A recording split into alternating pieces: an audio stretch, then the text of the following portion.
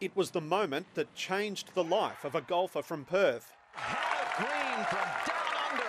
I just remember how nervous I was over that putt. I've never had my heart race so quickly on the golf course. Green's first win on the LPGA Tour was a major, with golf legend Kari Webb cheering her on. Defending the title later this year will be uncharted territory. I hope there is extra pressure, to be honest with you, because that comes with notoriety and she absolutely deserves that. And I think that sometimes we don't get on board with these things enough in Australia. Could you please put your hands together for Hannah Green?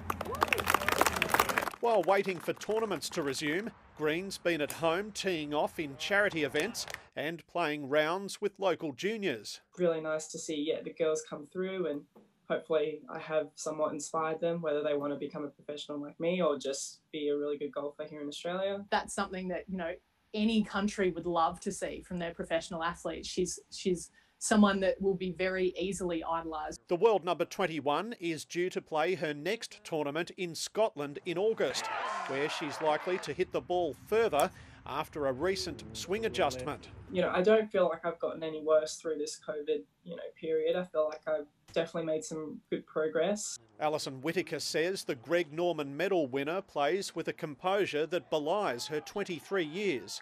I think her greatest strength is actually between her ears. Her maturity on the golf course and her ability to actually get the job done under pressure was amazing last year. The title defending champion is one Green likes the sound of. Hopefully I can actually be in that position more often. It could be a familiar sight. Duncan Huntsdale, ABC News.